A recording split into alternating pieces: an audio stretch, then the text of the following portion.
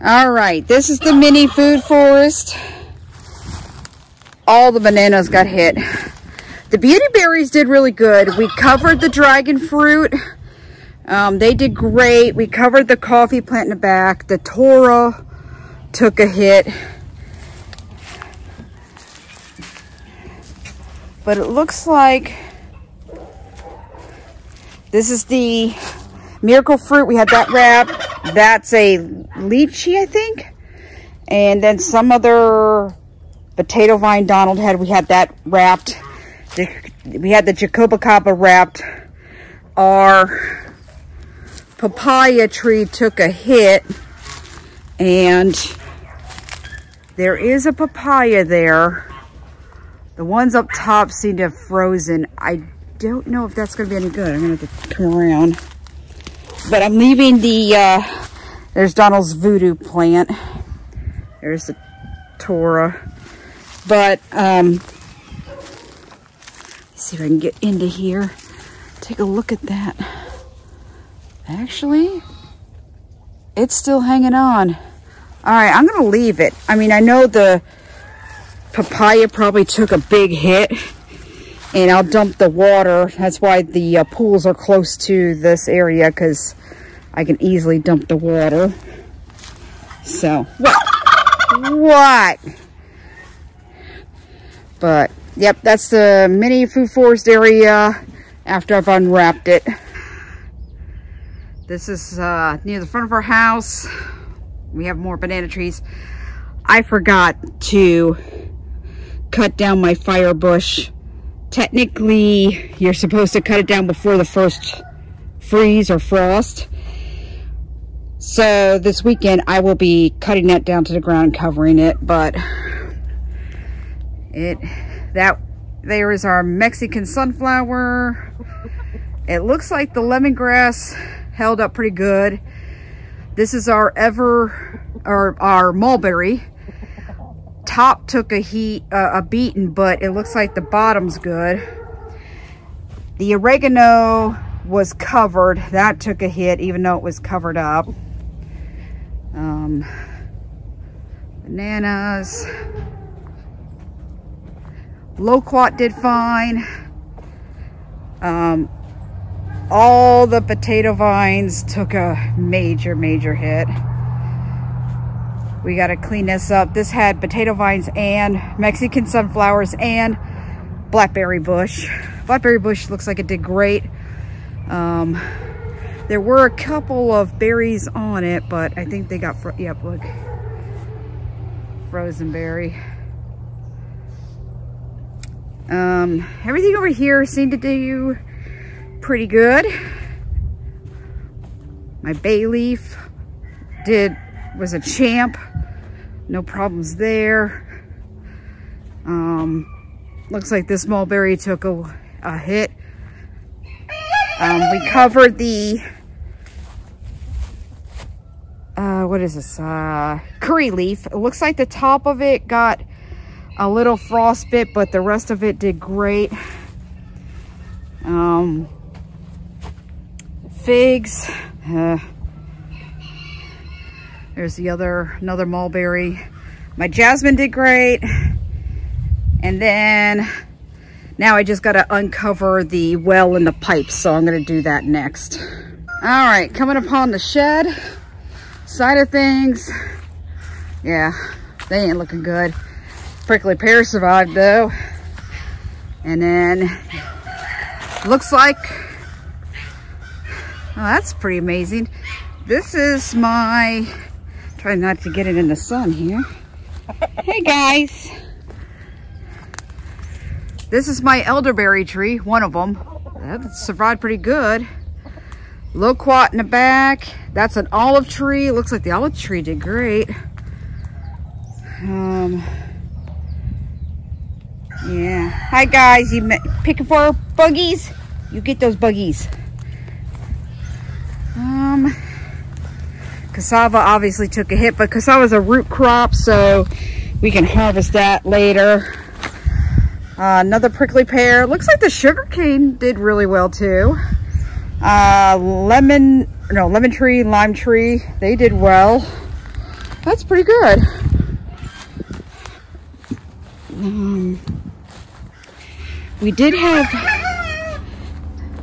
We took down this banana rack. It was ready. It's in our house now. And several of these guys are actually, the banana trees look like they're going to produce another rack. This is the old duck pen that we have to come down, but I'm thinking this one might have a rack soon. But it's a little bit safe for me to come back here. I'm not ate up by mosquitoes. And here's the papaya tree. It fell down, and this one too has 2 papayas on it. So I think we're just gonna leave it, and let's see if it recovers. If it does, great. If not, no big deal. This was a beauty berry that took a pretty good hit. Oh, I hear chickens. You guys can't come in here. It's not safe. But all in all, looks pretty decent in here. All right, next stop to uncover is the pineapple row, so I'm gonna go over there next. I'm in the greenhouse area.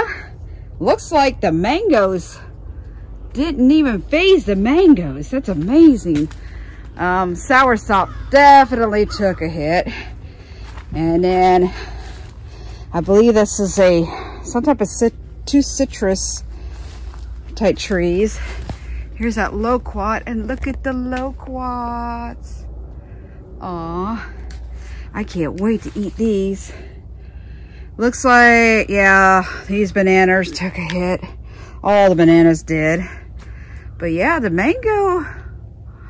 mango tree, or 3 mango trees seem to do really well. This was a pigeon pea. It was started to flower.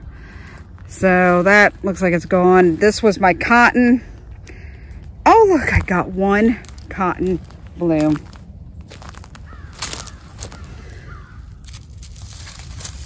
Look at that. Oh, ain't that pretty? I'm definitely keeping that as soon as I can figure out how to get it off. I don't have any scissors with me. Yeah, the moringas took a hit.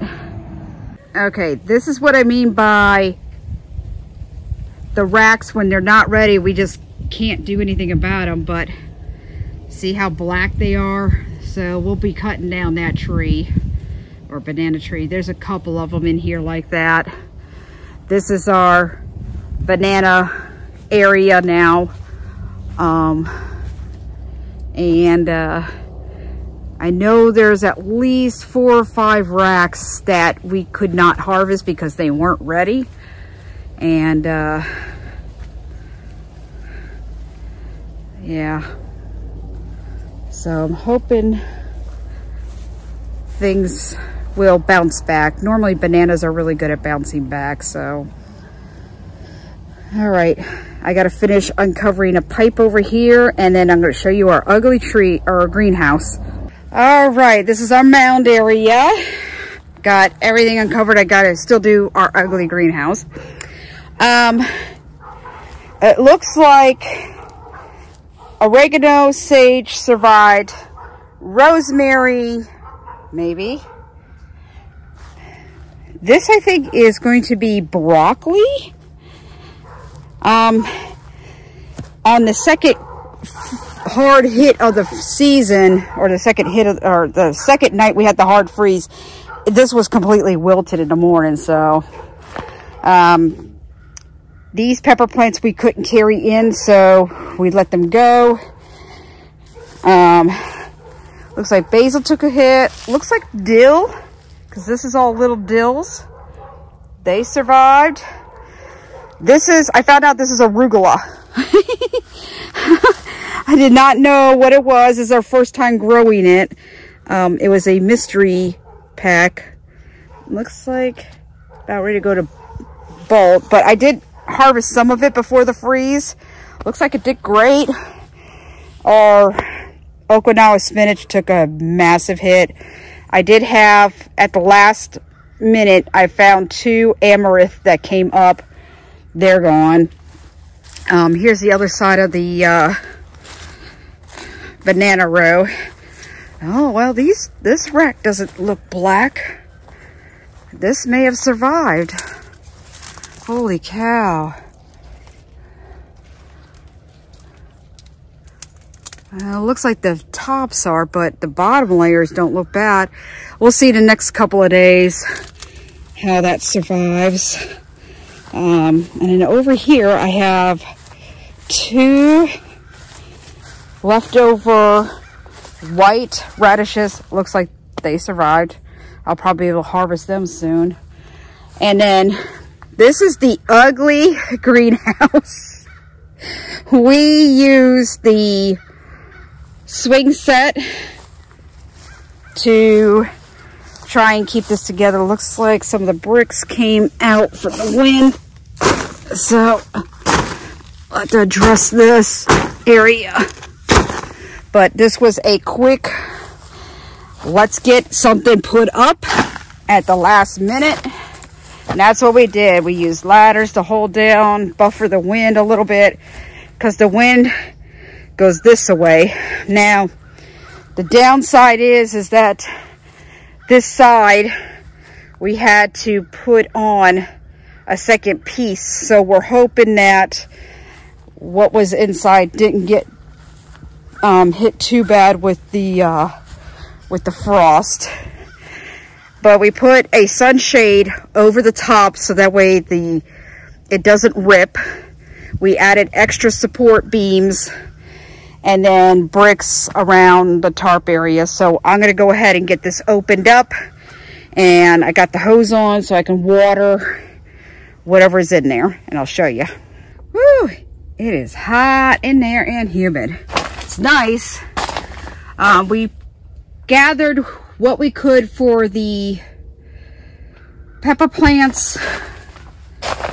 Looks like they did okay.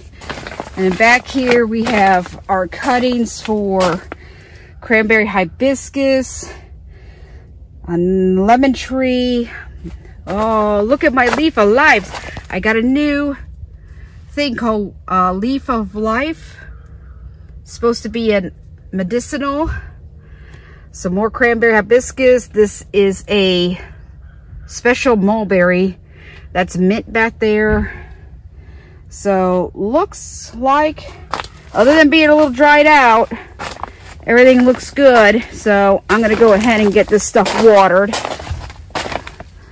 But all in all, not bad. So guys, that's pretty much it for what happened for the Arctic blast of Christmas 2022. Whatever you want to call it. But I hope everybody that got cold, you stayed warm, your animals were safe, your plants did better than probably a lot of other people. So just keep trucking along. That's all you can do. But hopefully here I'm going to be able to show you my seed haul, because I did order seeds from M.I. Gardener and Baker Creek, and those I'm going to definitely show you guys. So all right, we'll see you on the next one. Bye.